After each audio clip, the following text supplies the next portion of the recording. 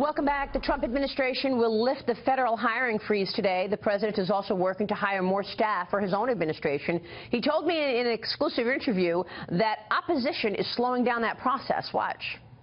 I am waiting right now for so many people. You're understaffed. Hundreds and hundreds of people. And then they'll say, why isn't Trump doing this faster? You can't do it faster because they're obstructing. They're obstructionists. So I have people, hundreds of people, that we're trying to get through. I mean, you see the backlog. We can't get them through. Yeah. And then the newspapers will say, Trump doesn't get them through. Well, it's nothing to do with me. Statutorily, you have to go through this process. So it's been a lousy process. It's taken a long time to get my cabinet done. And as you know, it's not even done now. This is record stuff. You know, we're talking about records in terms of time.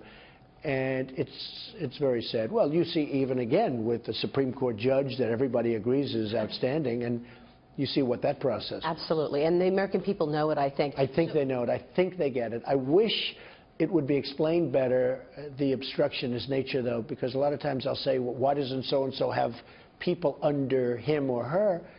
The reason is because we can't get them approved. Well, people are still wondering, though, they're scratching their heads why so many Obama-era staffers are still here.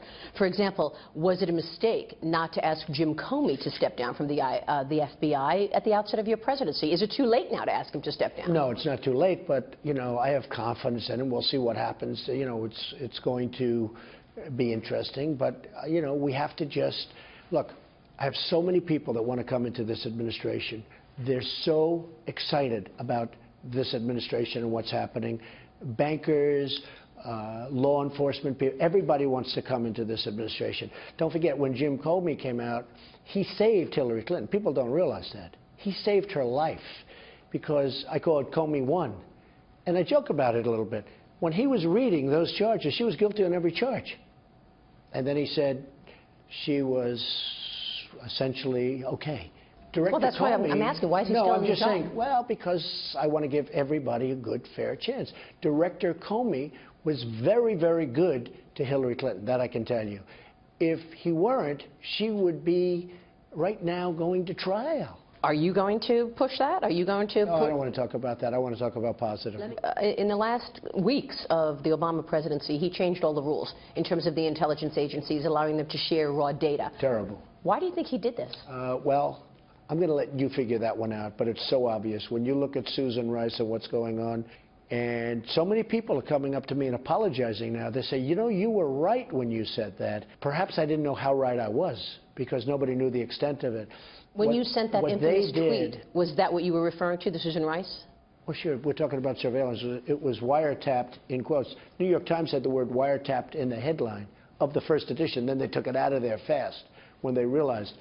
But I put wiretapped in quotes, meaning, because look, wiretapping's an old-fashioned thing. There aren't too many wires anymore. Okay? You don't have a lot of wires. Look at this room. This room used to have a lot of wires. Now it doesn't have so many wires.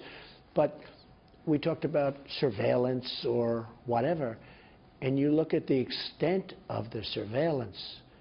Me and so many other people, it's terrible. She said she didn't do it for political reasons. Susan Rice told Andrea Mitchell. Does anybody really believe that? Nobody believes that. Even the people that try to protect her in the news media.